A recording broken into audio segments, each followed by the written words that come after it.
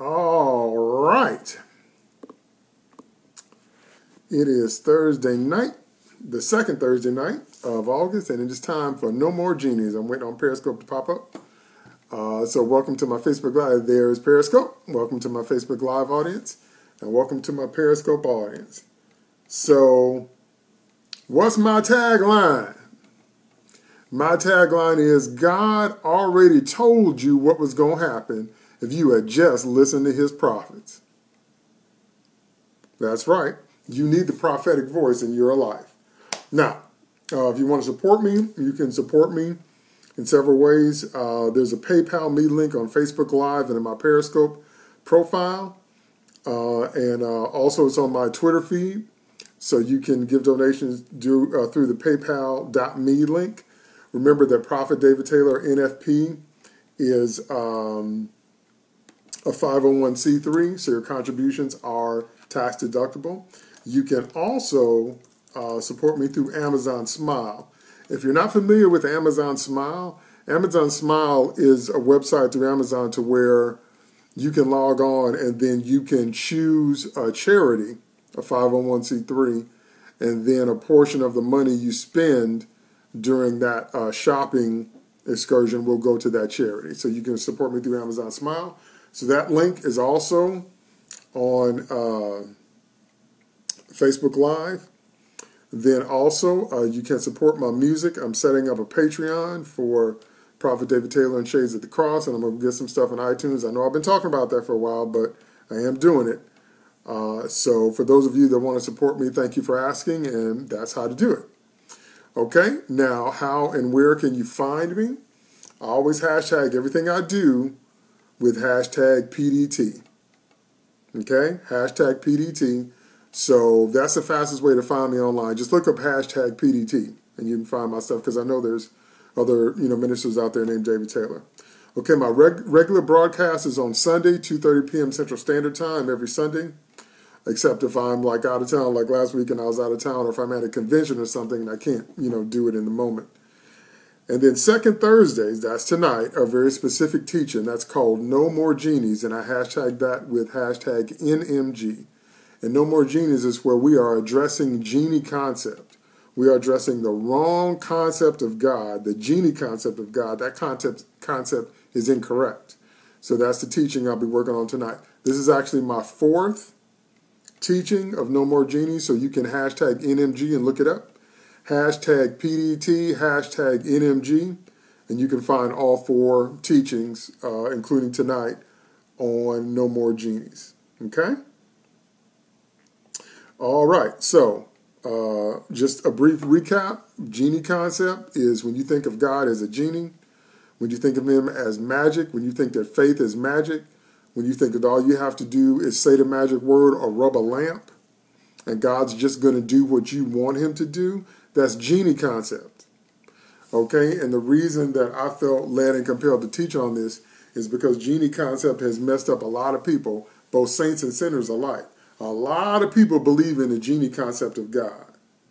A lot of people just think you can rush into God's presence with no relationship with him and just do a dance and do the hokey pokey and stick your left foot in and your right foot out and then turn it all about, or say the magic word or rub the lamp, and shazam, you're going to get like this miracle or whatever. And then if it doesn't happen that way, then people get mad at God and they say he's not real and he doesn't care and he doesn't love you, and the devil's just having a field day, because then the devil's going to move into your heart with bitterness, anger, and resentment to keep you away from the relationship with the true and living God that you need.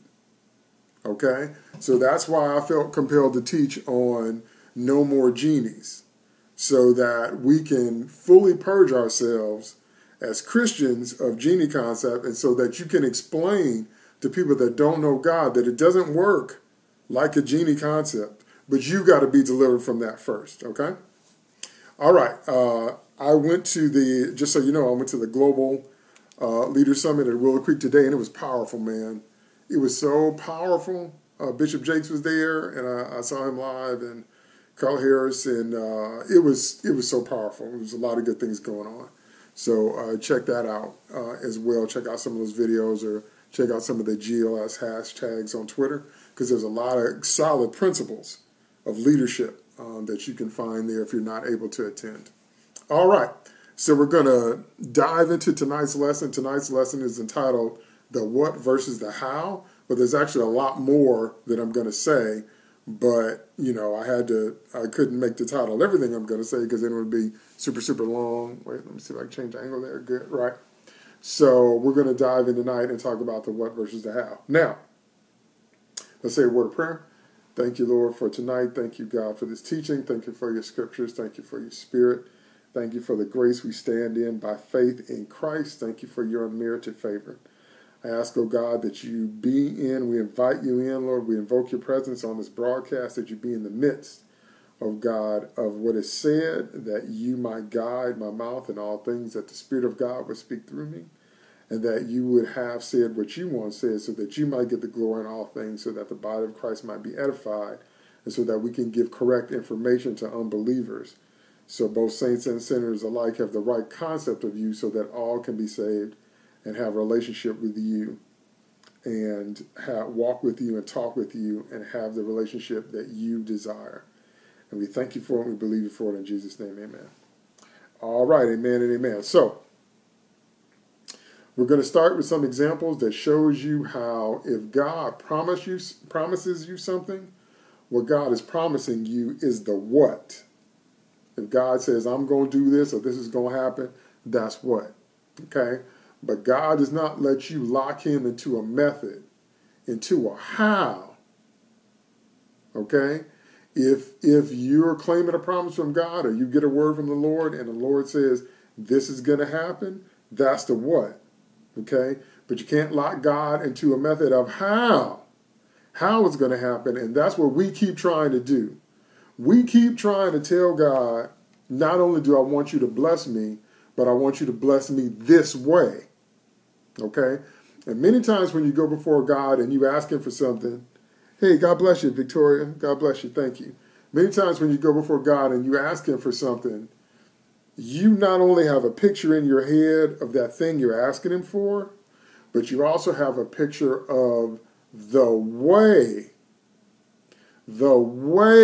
God is going to get it to you, and that is genie concept. That is dangerous. That has messed a lot of people up because you think it has to happen a certain way. And I have to say that over the course of my life, I have heard many people, many clergy, many clerical people, many people in spiritual leadership, when they give their testimony, they tell you what God did, and then they tell you how he did it for them. But then people get the false idea that God is going to do it that way for you. And I don't think I've heard that any more often than with spouses and with money. So let's start with money. I've heard people get up in the pulpit and say, we needed X amount of money for this project or for church expansion or whatever, and I didn't have but X amount of dollars, and I knew that wasn't enough. So the Lord told me to sow that X amount of dollars I had. So I needed $1 million, and I didn't have but $10,000, and that wasn't enough no way, but that was my vacation money. So I was getting ready to go on vacation to feel sorry for myself because I couldn't expand the church. And then the Holy Spirit spoke to me and told me to sow that $10,000. And within 1 week, I had $1 million in my account. Look at God. Okay, now, I can't tell you the number of times I've heard people say that. Preachers, clergy from the pulpit. What happened was they did what the Lord said do. That doesn't mean that God is going to do it that way for you. You have to seek his face and ask him. Ask him if you want more money than you have right now. You have to ask the Lord, what is your financial plan for my life? And then you got to find out what he's saying to you. Because he may not be saying that to you. Or if he is telling you to give a sacrificial seed, notice in that testimony, the preacher didn't tell you how he got that money. That's the part that always just gives me a headache. They didn't talk about their credit rating. They didn't talk about did they borrow that money. They didn't talk about did it come in through donations. Like did the church pay tithes and offerings? Did they give like a love offering? Did they have someone that was a wealthy benefactor? Did they win a settlement? Did they inherit something from a relative? I mean, they didn't give you any details as to how the money got in the account. They just made it seem like magic. I sowed a sacrificial seed, and the next thing I knew, I had my $1 million. Yeah, see? You didn't get no details. And if you walk away just armed with that, then you might think if I go out and I sow my vacation money or I sow the money that I got saved up, that God is going to answer me the way he answered them. And that is not true. That is not true. You will reap what you sow, but you need to seek the face of God and ask the Lord, what is your plan for me? Because sometimes God's answer is get better at your job. I know some of y'all haven't heard that your whole Christian life. Your whole Christian life, they've been telling you, just sow a seed, sow a seed. That's the first part of the process. That's not the only part of the process. That's not the only way God comes. Okay? Because sometimes God's answer to you is get better at your career. That's how you're going to get more money. Become worth more to the marketplace. Because sometimes you can sow and sow and sow and sow, and it looks like you're not getting a harvest. And then you're going to get upset. Do you know why you might not be getting a harvest? Because the level of finances you want to get on, your skills and your productivity isn't up to that level. That's why you're not reaping on that level. Because once again, what you're expecting is manna. You think it's just going to fall out the sky, or because you heard so-and-so preacher say, I did this and the Lord did that or whatever. They didn't give you no details. So now you think like magic. If Pastor say that happened for him, then Monday when you check your bank account, like magic, is going to be $1 million in it. No, it don't necessarily, it's not necessarily going to happen that way. Because sometimes the answer is get better at your job. Sometimes that's how you're going to reap your harvest. Get your skills up to the financial level you want them to be on. That's how you're going to get on that financial level. Okay? Whatever it is you do for a living, 10x it. You ever think about that? If you make $30,000 and you want to make $300,000, that means you have to 10x your value to the marketplace. That means that whatever you do for a living, the marketplace values that at $30,000. If you want to make $300,000, you have to take your $30,000 level and 10x what you do and become worth 10 times more. And you can. So for a lot of people, that's how you're going to reap your harvest. I know some of y'all ain't never heard that your whole entire life. And that's why some of y'all have been waiting for years on manna to fall out the sky, and it hasn't happened. Because you didn't ask the Lord, what do you want me to do to go to another financial level? What do you want me to sow? How do you want me to sow? When do you want me to sow? Where do you want me to sow? Because the Lord is a person, not a genie. Because God is a person, not a set of rules. Okay? All right. Now, let me give you another example. Because I thought of another example while I was talking. So the first example I told you was spouses. Second one, money. We dealt with money first. Now we're going to deal with spouses. When you hear people give their testimony about how they found their spouse, I want you to listen to more than one person, because you will discover it's different every time. Some people grew up with the person they end up marrying. Like, they've known them since they were kids. Some people knew them in high school, married all the wrong person, came back around at 65, found them on Facebook again and said, you was the right one. We should have got married a long time ago.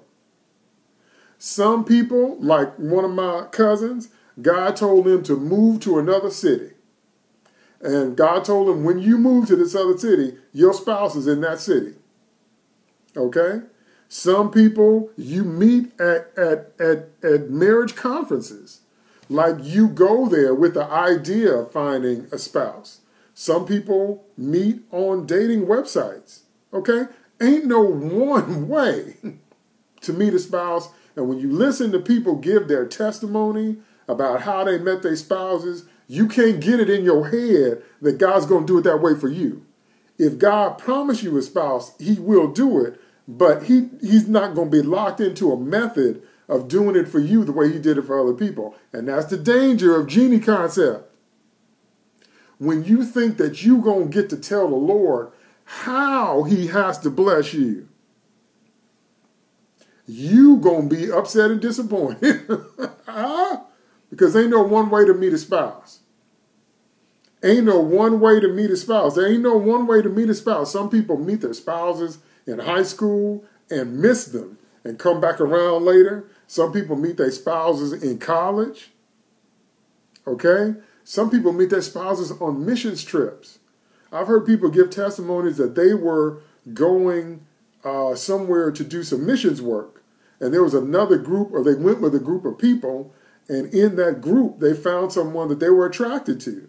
So what they did while they were doing missions was they spent some time talking to a person in a group setting. So you're not going to be alone. So because you're always tempted to get over into fornication. That's one of the easiest things to do. So they just talk to them out in the open, in public, in a group setting, got to know them. And they say things like, I got to hear their heart. They got to hear who they were on the inside. And they said, I think we're a good fit. I think we're a good match. I think we can build a life together. Sometimes on missions trips, okay? Ain't no one way. And when you listen to people give their testimony about how God brought this person in my life, and they don't give you any details, or they do give you details, and then you think it's going to happen that way for me, then it don't have to happen that way for you. If God promised it to you, it will happen, but it doesn't have to happen that way, okay? Let me give you this last one on spouses, and I'll move on to the next one. Sometimes the reason that your spouse has been delayed is because God is trying to get you to a certain place before you get married. That's what happened to Joseph. Remember that Joseph in Genesis had a vision at the age of 17 about how God was going to lift him up and his family was going to be bowing down to him. That was 17. So in our system, that would make him a junior or a senior in high school. Then Joseph got sold into slavery by them same brothers. And then Joseph was up and down in Egypt. He worked in Potiphar's house, and he got a false rape accusation. Then he went to jail. Joseph was up and down in Egypt for 13 years. and God didn't get Joseph out of jail and bring him before Pharaoh until Joseph was 30 years old. And then Joseph got married. Okay? So sometimes the reason there's been a delay for some people in getting the spouse, even though God has promised you a spouse, is because there's a certain place God is trying to get you before you get married, before he brings that person in your life. And that's different for different people because everybody's not the same. Because you are a person made in the image of God who is a person. He has a specific plan and will for you. That's why you have to seek his face and ask him, what is your will for me? You can't be looking at other people.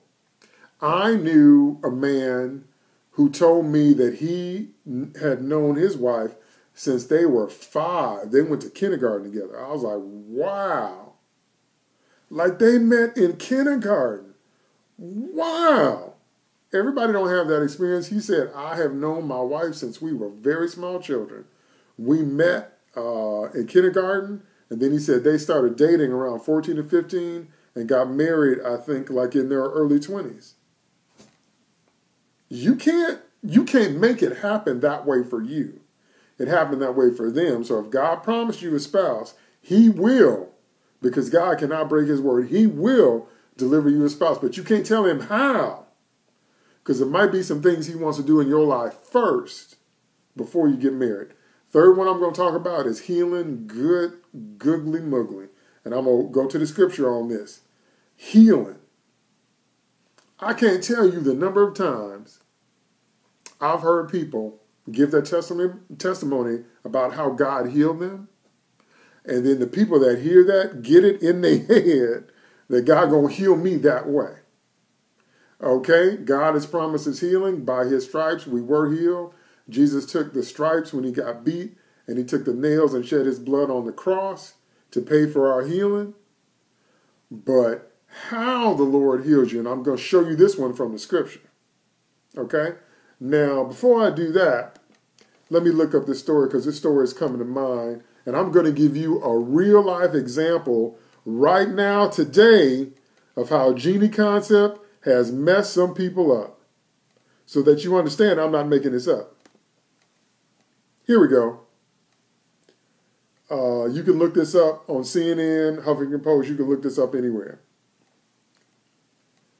Tatiana Fusari told cops the couple noticed that their baby was not well, but declined to get medical help partly for religious reasons. This is a couple in Michigan. They are now facing charges of felony murder and first-degree child abuse for the child's death. I'm not making this up. Seth Welch's jaw dropped open during his arraignment in Kent County on Monday as a judge informed him that the charges carried a potential life sentence. Beside him, his wife, Tatiana Fusari, wept openly. The Christian, there it is.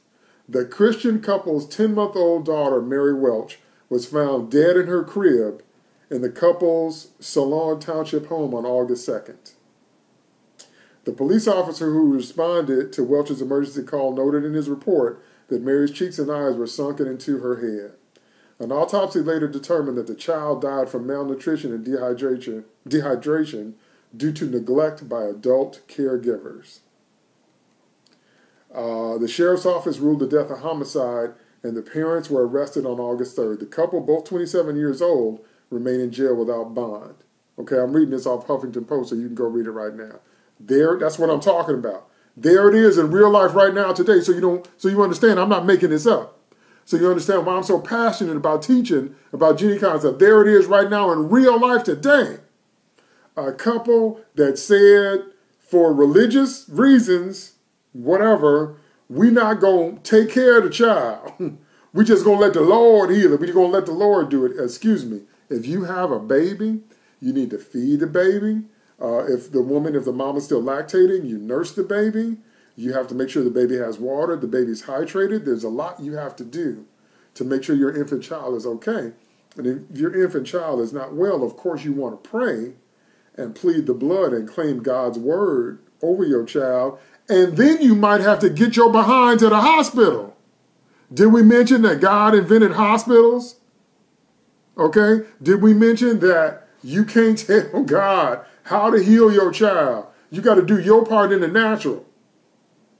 Sometimes the Lord's answer is go to the hospital. Sometimes the Lord's answer is take your medicine. Okay? You can't lock God into one way of doing things, and this couple done let their baby die. Now they finna go to jail for the rest of their life. And they can't believe it. Do you know why? Because of Genie concept. Because they thought they could just say a magic word or just do whatever and tell the Lord how he has to heal the child. Now the baby's dead. Now the police reports say it's malnutrition and dehydration, and now the mom and daddy finna go to jail for the rest of their life, and they're 27 years old. You know why that's finna happen? Because of Genie concept. There it is right now in living color right now today. Having these wrong ideas about God will mess you up. Okay? They will mess you up and end you up with dead kids and a life sentence in prison. Because instead of doing what you need to do in the natural, which is making sure that your child has food and water, and if you're the mama, if you're still lactating, to nurse your child, because there is no better food on earth for infants than human breast milk. That's been proven over and over and over again. That there literally is no better food for babies than mama's breast milk. Okay? You got to do your part in the natural. Make sure your child is, stabilized.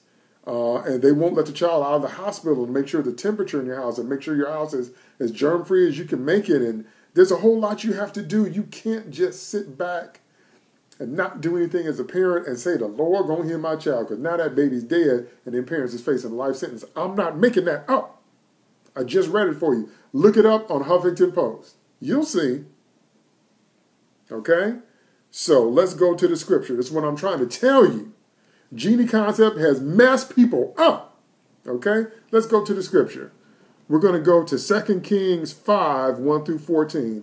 This story is about the leprosy of Naaman. Okay? 2 Kings, that's in the Old Testament, chapter 5, verses 1 through 14. Now Naaman was commander of, I'm reading out of the NIV, by the way, New International Version. Now Naaman was commander of the army of the king of Aram.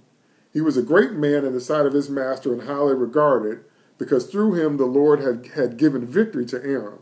He was a valiant soldier, but he had leprosy.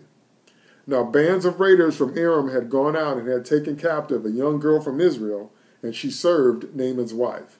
She said to her mistress, "If only my master would see the prophet who is in Samaria, he would cure him of his leprosy." Naaman went to his master and told him what the girl from Israel had said. "By all means go," the king of Aram replied. "I will send a letter to the king of Israel." So Naaman left, taking with him 10 talents of silver, 6,000 shekels of gold, wow, and 10 sets of clothing. The letter that he took to the king of Israel said, "With this letter I am sending my servant Naaman to you, so that you may cure him of his leprosy." As soon as the king of Israel read the letter, he tore his robes and said, "Am I God? Can I kill and bring back to life? Why does this fellow send someone to me to be cured of his leprosy? See how he is trying to pick a quarrel with me." When Elisha, the man of God, the prophet, when Elisha, the man of God, heard that the king of Israel had torn his robes, he sent him this message: "Why have you torn your robes? Have the man come to me, and he will know that there is a prophet in Israel." So Naaman went with his horses and chariots and stopped at the door of Elisha's house. Elisha sent a messenger to say to him, "Go wash yourself 7 times in the Jordan, and your flesh will be restored, and you will be cleansed." Now watch what Naaman does. Verse 11. But Naaman went away angry and said, "I thought that he would surely come out to me and stand and call on the name of the Lord his God, wave his hand over the spot, and cure me of my leprosy." Wow. Naaman said, "I wanted something dramatic." Naaman said, "I want something out of a movie. I want Elisha to come out and say, 'In the name of Jesus, heal this man's leprosy.'" Okay? And then Naaman goes, "Are not Abana and Pharpar, the rivers of Damascus, better than all the waters of Israel? Couldn't I wash in them and be cleansed?" So he turned and went off in a rage. What did Naaman do? He turned down the word of God because he didn't like the way it came. He didn't like the instructions. Naaman had a picture in his mind of how he thought the prophet had to heal him. Naaman was like, "Well, it's going to go this way. Elisha going to come out. He going to stand and he going to look at my leper spot. He going to wave his hand. He going to say the magic words, and whoo, I'm going to be healed." That ain't what happened. Elisha didn't even come out the house. Elisha sent a messenger to tell Naaman, "Go dip in the Jordan, and then you'll be cleansed." And Naaman got angry. He said, "Well, I don't want it that way. I think it's going to happen that way." And he would rather stay a leper than do what the prophet told him to do. Look at that. Doesn't that tell you something? Doesn't that tell you how so many people have missed their healing from God because you didn't bother to get instructions from God as to how he was going to heal you? You just assumed. You just assumed it was going to go like that picture in your head. You just assumed it had to happen a certain way. How many people have stormed away from God because he didn't do it the way you thought he should do it? And you still sick. You don't have to be sick, but you got to do what the Lord says do because he is a person, not a set of rules. Because he is a person, not a genie. You don't get to go to God and just say a magic word and wave your hand and tell God how he have to do something. Because God don't follow you, you follow him. God don't obey you, you obey him. God don't bow down before you, you bow down before him. That's how it works. And if you don't like that and you don't do what the Lord say do, you're going to stay sick and broke and lonely and all the things you don't want to be if you don't do it the way the Lord say do it. Because he's a person. Okay?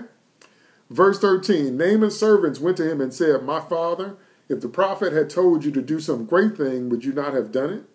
How much more then when he tells you, wash and be cleansed?" So he went down and dipped himself in the Jordan 7 times, as the man of God had told him, and his flesh was restored and became clean like that of a young boy. Look at that. So Naaman had to repent of his drama. He had to repent of his rage, and he had to repent of thinking that he could get his healing the way he thought it was going to happen. And he had to do what the Lord said do through the mouth of the prophet. And if he hadn't repented, he would have stayed a leper. What does that tell you?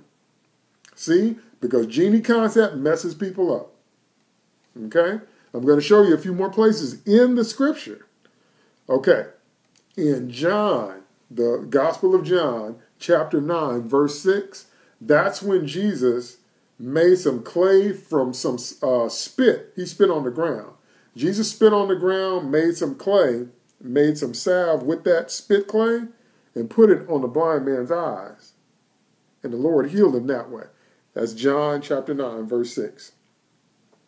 But in John chapter 5, verse 8, there was a man that had been sick for 38 years. All the Lord did there was, he said, rise, take up thy bed and walk. The Lord didn't touch him. The Lord didn't make any clay. He just spoke it. And the man got up. Now, in Mark, the Gospel of Mark, Matthew, Mark, second book in the New Testament, Matthew, Mark, chapter 5, verse 41, there was a funeral for a little girl, and they were in the house. And they were, the professional mourners, they were weeping and wailing because everybody was sad that this little girl had died. And the Lord came to the house, and the Lord said, why are you guys crying? The damsel isn't dead, she's just sleeping. And everybody laughed at Jesus. So Jesus put them all out except for his disciples and the girl's parents. And then the Lord took that little girl by the hand and said, Talitha Kumi, which means damsel arise, or little girl get up. And that girl came back to life. Raised that girl from the dead. Stopped the funeral mourning. But he took her hand and spoke the word. A different method. So in one method, the Lord spit on the ground and made some clay and healed the man. On another method, the Lord just spoke the words. Rise, take up your bed and walk. Another method, raising a child from the dead, he grabbed her by the hand and said, Talitha Kumi, damsel, I say arise, little girl, get up. And in the case of Naaman's leprosy in 2 Kings, God spoke to Elisha and said, go dip in the river 7 times. Look at all them different methods. All them people got a physical miracle of healing, but they all got it a different way. Because God is a person, not a genie. God is a person, not a set of rules. It's not a formula. It's not a formula. It's not a formula. You want it so badly to be a formula. I know you do. God's a person. Okay? You have to ask him, Lord, what do you want me to do? Which leads me to my next point. Okay? My next point is you have to learn the voice of the Lord. And this is why you need the prophetic in your life. Where does it say that in Scripture? Let's look at some scriptures, okay? Let's look at John chapter 10, verses 1 through 5. Okay? I'm reading out of the NIV. So this is point number 2. Point number 1 is that you can't lock God into a method. Point number 2 is that you have to learn God's voice. So let's look at John, the Gospel of John, Matthew, Mark, Luke, John. So 4th book in the New Testament. We're going to read out of the Gospel of John, chapter 10, verses 1 through 5, and I'm reading out of the New International Version. Very truly, I tell you, Pharisees, verses 10, 1 through 5. I said that, right? Okay. Very truly, I tell you, Pharisees, anyone who does not enter the sheep pen by the gate, but climbs in by some other way, is a thief and a robber. The one who enters by the gate is the shepherd of the sheep. The gatekeeper opens the gate for him, and the sheep listen to his voice. He calls his own sheep by name and leads them out. When he has brought out all his own, he goes on ahead of them, and his sheep follow him because they know his voice. Good God Almighty. Look at what the Lord said. The Lord said that he calls his own sheep by name. Jesus Christ knows your name. Mary, Sequoia, LaShonda, Rachel, Adam, Marcia, Mickey, okay, Takia, Alan, okay? The Lord knows your name. He knows you by name. You've got to learn how to hear his voice because he wants a personal relationship with you. He said right there, he calls his own sheep by name and leads them out. Okay? That's a personal relationship with you and the good shepherd. Okay? So let me throw this point in to back this point up. That's why you can't substitute your religious leader for a relationship with God. Your apostle, your prophet, your evangelist, your pastor, and your teacher are not a substitute for your own relationship with God. They're there to help you in your relationship with God, but not to substitute your relationship with God. Your relationship with Christ is between you and him. And even when you sit under the teaching ministry of an apostle, prophet, evangelist, pastor, teacher, bishop, deacon, elder, it doesn't matter. They're not there to substitute a personal relationship with God for you. They're there to help you in your relationship with God, but not to be a substitute. You got to know the Lord for yourself because he knows your name. He knows you personally, but you got to get to know him personally. Let's look at another scripture, same gospel, Gospel of John, same chapter, verse 10, but this time we're going to look at verses 27 and 28. The Lord makes this statement. He says, John 10, 27 and 28, my sheep listen to my voice. I know them and they follow me. I give them eternal life and they shall never perish. No one will snatch them out of my hand. Look at that. My sheep listen to my voice. I know them and they follow me. My is a personal pronoun. I is a personal pronoun. They follow me. That's a personal pronoun because the Lord's a person. My sheep listen to my voice. I know them and they follow me. Okay? That's a personal relationship with the good shepherd. Okay? Now, let me show you some people who don't take seriously what I'm teaching you right now. Let me show you how they're going to end up. Okay? There's a couple of scriptures that talk about people that are Christians but don't take the time to get to know the Lord, because that's entirely possible. It's entirely possible to be born into God's kingdom and understand him, that he died on the cross and you got born again, but you never got to know him personally.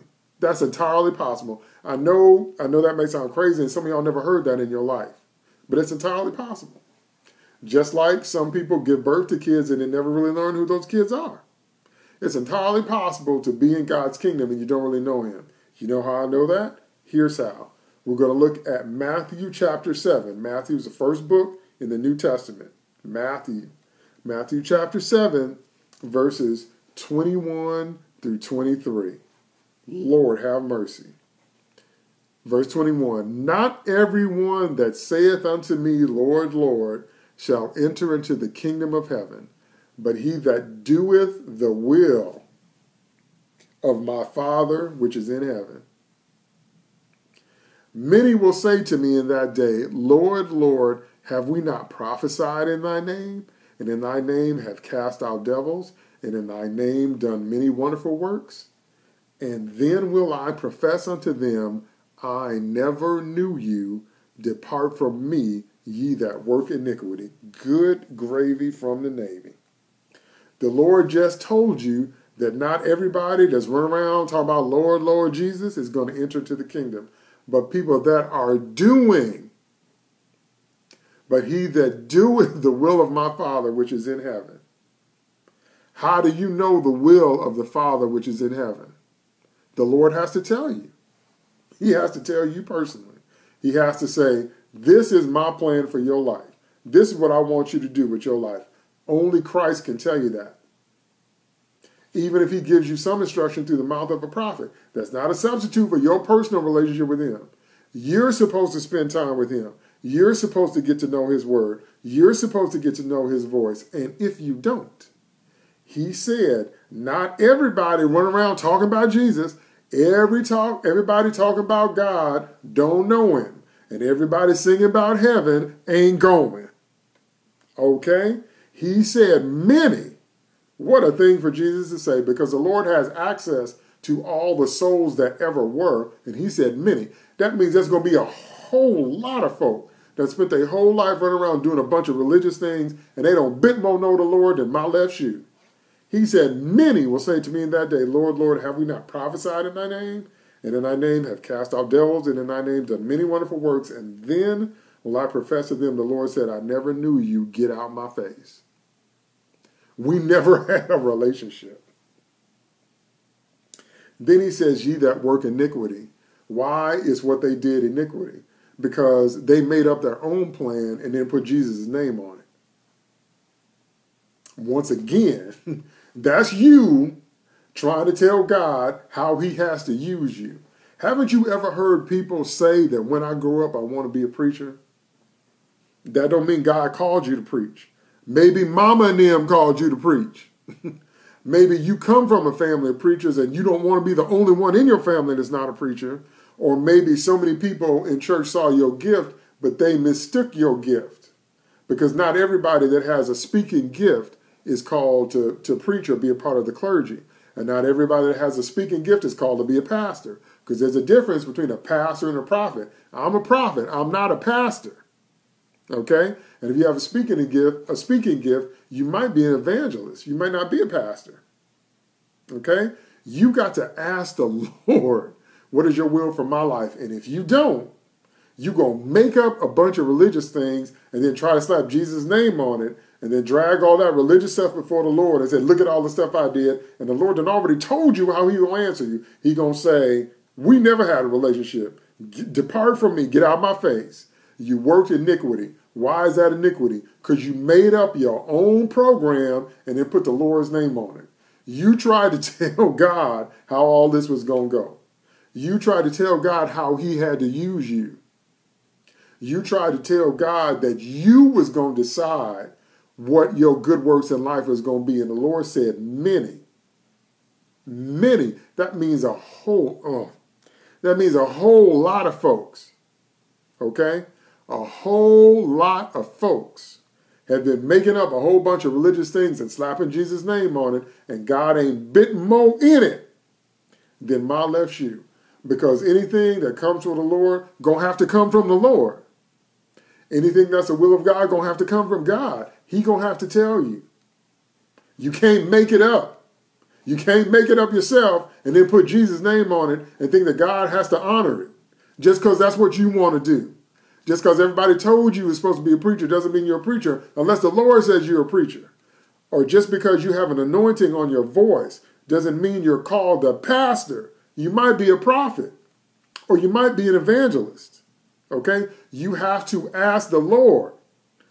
I feel this anointing when I speak. I see the power of God coming up my mouth. What have you called me to do? What is my station? What is my place? What is your will for my life with this anointing that you've given me? You can't make it up and then think that Jesus has to honor it later. He done already told you what his response to that going to be. Okay? Let's look at another scripture. Let's look at Matthew chapter 25. Okay? Matthew chapter 25. Again, Matthew is the first book in the New Testament. Matthew chapter 25, verses 1 through 12. I'm not going to read all of them because we're getting short on time. But anyway, this is the parable of the wise virgins and the foolish virgins. So to sum up this for you, the Lord said, the kingdom of heaven is like unto 10 virgins which took their lamps and went forth to meet the bridegroom. In this parable, he's talking about physical lamps where you had to put kerosene, what we would call kerosene oil in them to keep them active. And then you had to trim the wax and make sure you weren't overstuffed with oil and overstuffed with wax. That's where we get that old school phrase, keep your lamps trimmed and burning. That's where that comes from. So in the story, there's 5 wise virgins who kept their lamps ready and 5 virgins who let their lights go out. They ran out of oil.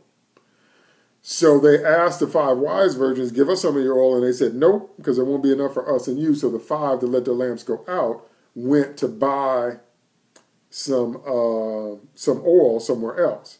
And the 5 wise virgins took their oil with them in their lamps.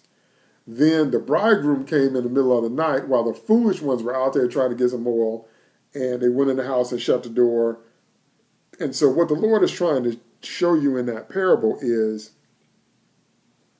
oil in the Bible is a representation, is an analog for the Holy Spirit. The Lord is trying to show in that principle, in that parable, that people that stay spirit-filled and stay in step with him are ready to move on with him when God is ready to move. And people that aren't filled with the Holy Ghost and are somewhere outside the will of God, outside the will of God trying to catch up, they miss him.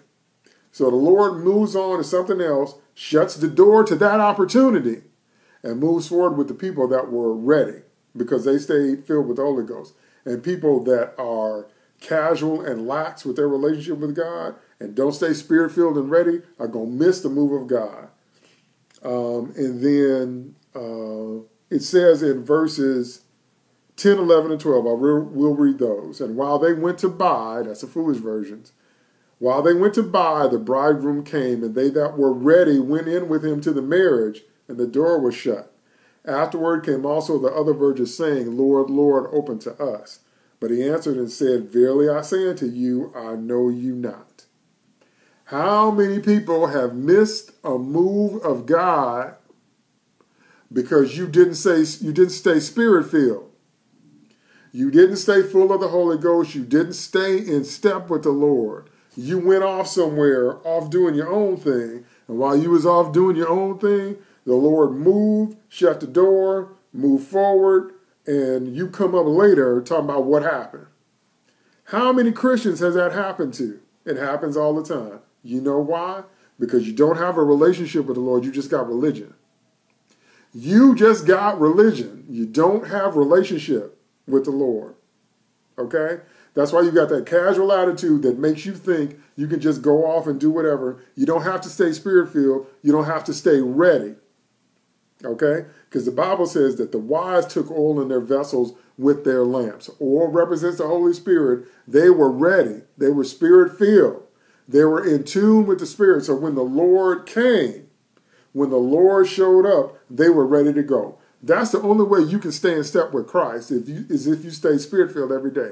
That's Ephesians 5:18. Be not drunk with wine wherein is excess, but be filled with the Spirit. 5:19. Speaking to yourselves in psalms and hymns and spiritual songs, singing and making melody in your heart to the Lord. Okay? So what that means is that you got to stay spirit-filled every day. Because when the Lord is ready to move and when God speaks to you about something, you got to be ready to hear his voice. That means you got to stay ready. You can't be off somewhere doing your own thing and a bit more spirit-filled. That's what happened to Samson. That's why Samson died early. He died early because he got out of the will of God. He took his anointing for granted. He started living so carnally and so much in the flesh until the anointing lifted off of him. And when it was time for him to fight his enemies, Delilah had cut his hair and his strength was gone because he broke his covenant with God. And what happened? He got captured by his enemies. They gouged his eyes out. They blinded him. They made fun of him. They spit on him. And then they hung him between two pillars and they mocked him. And how many times in life do we get defeated by the devil because we broke our walk with God? God told us to do something and stay the course, and we said nope. And then the devil caught us out there and humiliated us. How many times does that happen? See what I mean? Because the Lord is a person, not a set of rules. It's not religion. You can't just pick some behaviors and do them over and over again. That's what a lot of people do and say, well, I'm all right with God because I do this. He's a person, not a set of rules. Okay? So let's move on because I want to be sure to get this in. Now, here's something I've been wanting to say a long time. This is another thing when I was growing up. I wish the preachers had said this from the pulpit. This is how people get full of genie concept. Because they don't tell you what I'm about to tell you now. And here's principle number 3. So principle number 1 was God promises you what? But you can't tell him how. Principle number 2 is you got to hear his voice for yourself. If you don't know the voice of the Lord, you're going to miss his will. Okay? And number 3, here's principle number 3. I've been wanting to say this since I was a little boy. God deals with everybody differently. Good gravy from the Navy. God deals with everybody differently. I can't tell you how many times I've seen people get up in church and give their testimony and said, the Lord said this, and the Lord did this, and the Lord did that, and the Lord did this, and the Lord did that, and you hear that, and it sounds really great. And then you think the Lord going to deal with you that way. And fail. Okay? Just because somebody got up and gave their testimony and said, the Lord dealt with me such and such a way, does not mean the Lord's going to deal with you that way. And I can prove that by scripture. Gideon, Judges 6:11 is actually where the story starts. But I just want to touch on that a little bit because I'm running out of time. In Judges 6:11, it says, and there came an angel of the Lord and sat under an oak tree, which was in Ophrah, that pertained unto Joash the Bezerite. And his son Gideon threshed wheat by the winepress to hide it from the Midianites.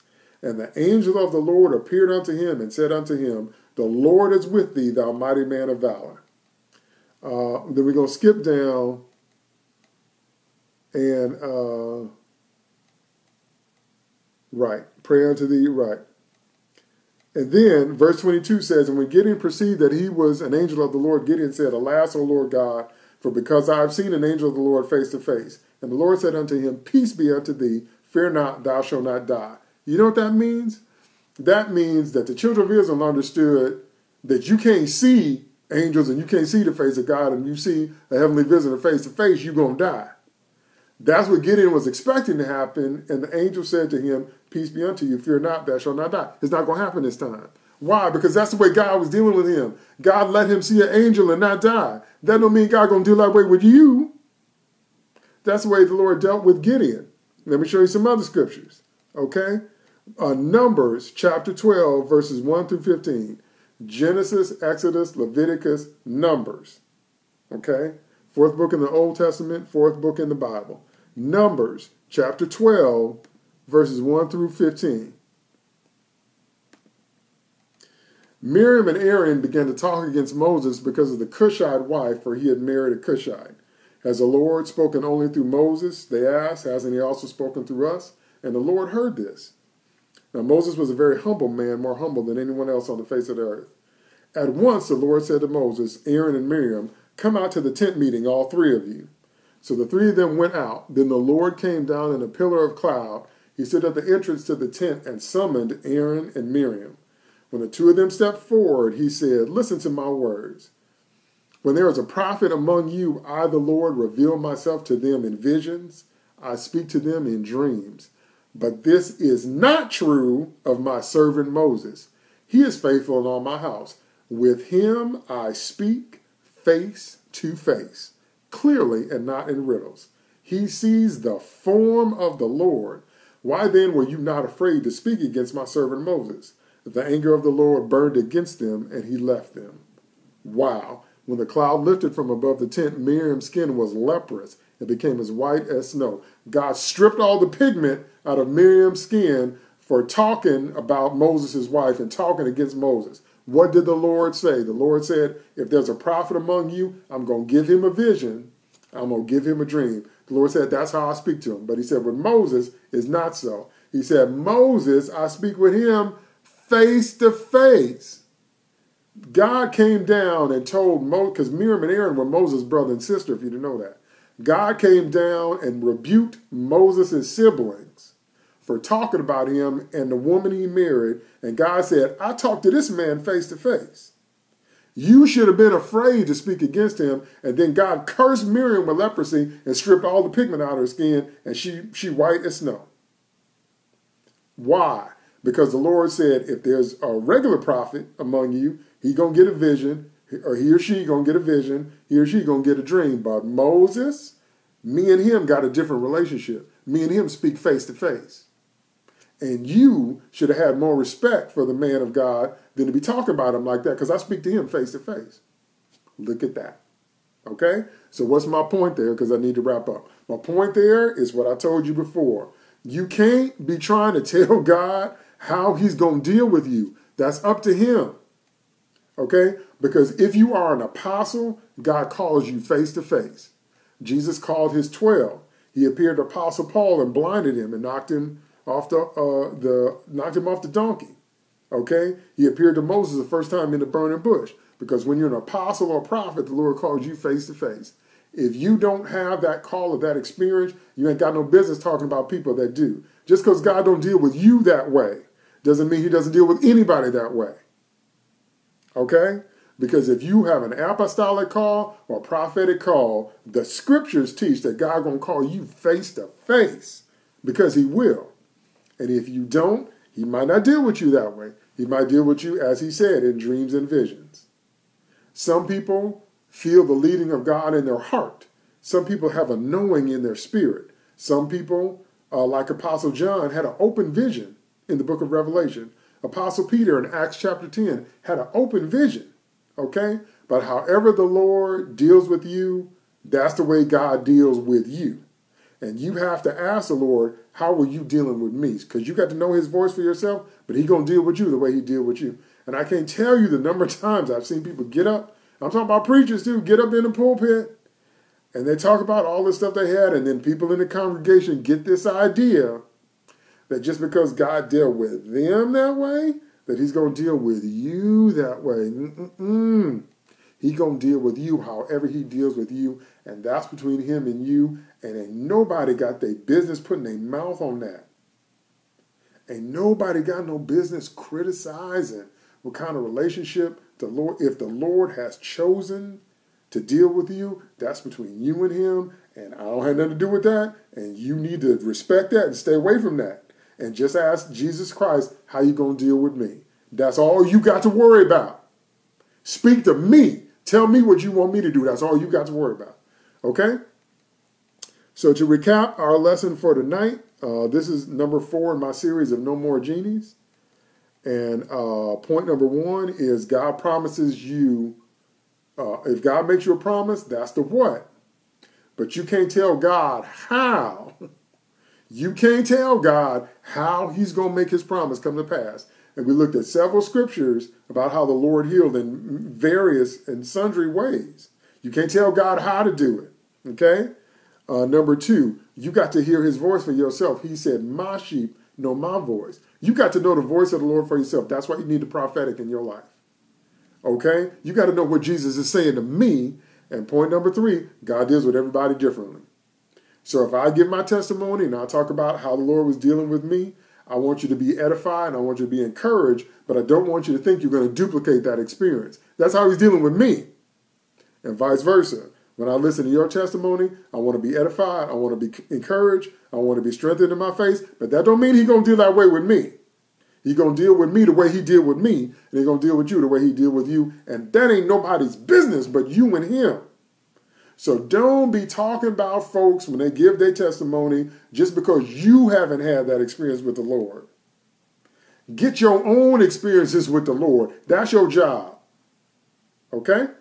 All right. So, again, wrapping up for tonight, I've been talking about No More Genies, and I want you to listen to this whole thing. If you didn't hear me live, I want you to listen to this whole thing because earlier in the hour, I talked about a couple that let their baby die, and now they're facing felony murder charges. Because they thought they could tell the Lord how to heal the baby. And that's not the first time. You can look up, you can Google, look up plenty of cases where people have let their children die because they decided God had to heal them a certain way. But I pulled up the cases in the news today. In the news today. I mean, they're being arraigned. And they're being brought up on felony murder because they let their baby die. Because they thought that they could tell God how to heal the baby. Lord Jesus. You got to hear his voice for yourself because God might be saying, go to the hospital. God might be saying, take your medicine. God might be saying, change your diet. God might be saying, lose some weight. God might be saying, you're too stressed out. That's why you can't lose weight. God might be saying, get some more sleep. Okay? The Lord's going to speak to you because he is a person, not a set of rules. Because Christianity is not a religion. It's a relationship. Okay? So that's why I'm always so strong on teaching No More Genies. So God bless you. We're going to close with a word of prayer. If anybody has any prayer requests, throw them on the screen now. And I'll pray for you before we go. Okay? All right. The Spirit of God has given me a prophetic word, so I'm going to release a prophetic word. And if there are no prayer requests, we're going to close in prayer. For thus saith the Lord, you've heard the words of my prophet. Believe me, my people. Believe the scriptures and believe the word of the man of God. Seek me for yourself. Seek my face. Seek to get to know me for yourself and learn my voice. For I am the good shepherd, and I have given my life for the sheep. And I give my life for the sheep. I will give you the life that you seek. I will give you life more abundantly when you learn my voice, when you believe me, when you trust me, and you obey me. I will guide you step by step. I will give you daily bread. For I love you, and I long to fellowship with you. I long for us to be intimate. I long for you to know me as I know you. And as you learn my voice and learn of me, I will lead you to green pastures and still waters, said the Spirit of the living God. Amen and amen. Amen. That bless my soul. So I want to encourage those of you that are watching to do what the Holy Ghost just said do and seek Jesus Christ and his voice and his face for yourself. Okay? All right, we're going to close with a word of prayer. Thank you so much, those of you that tuned in live. And I ask you to please like and share because, like I told you in the beginning of the hour, we got people about to go to jail for the rest of their lives because they let their baby die because of genie concept. That's how important it is that we break the spirit of genie concept among the body of Christ, but also for the world, for saints and sinners. Prayers for open ears, please, all right? Father, in the name of Jesus, as Sister Victoria has said, Lord, I ask you to open the ears of everyone watching this broadcast, both live and people that are going to watch on the replay. And everybody, Lord, that's serious about seeking your face, I ask you to speak to them in the way you're going to deal with them.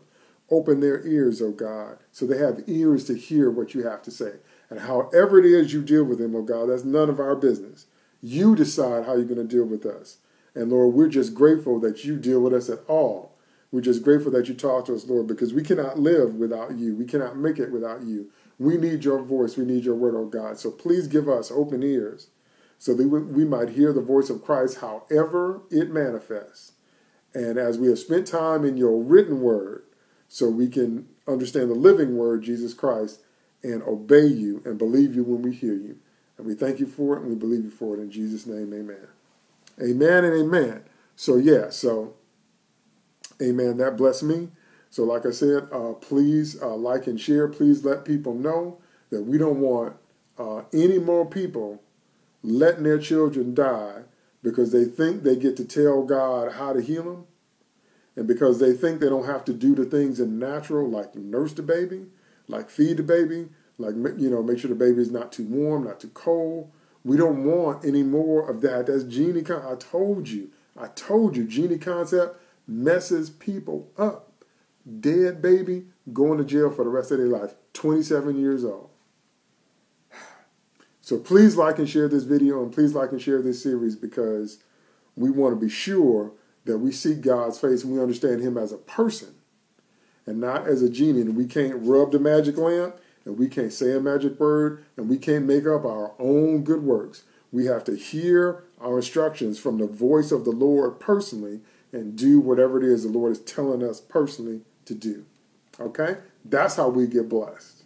And that's how we become above only, not beneath. All right? God bless you again. Thank you so much for those of you that tuned in live. And for those of you that are watching the broadcast on replay, I encourage you to watch it from the beginning so you can get all the information that was shared tonight. Okay? So I will be on again this Sunday live at 2:30 p.m. Central Standard Time for my weekly prophetic word. And then my next No More Genies broadcast is going to be next month in September. And that will be September, pulling the calendar up. That's going to be September